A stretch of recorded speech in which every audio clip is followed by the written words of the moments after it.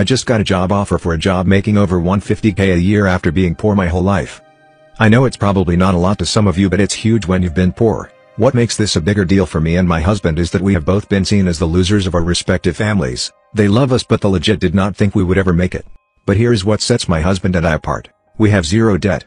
I have a 15-year-old son from a previous relationship, but his father comes from a wealthy family and has always provided 100% for our child. My husband and I are not having children, while our families struggle with a ton of debt, children and so on, which is no shade but it won't be us. We weren't doing great, but that's because we weren't living beyond our means, saving and paying stuff off.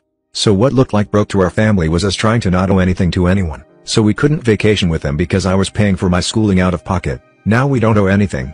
So all of that extra income is ours to invest, save, vacation and retire. But I don't want to tell our family. We just want to live our best lives and let them wonder how.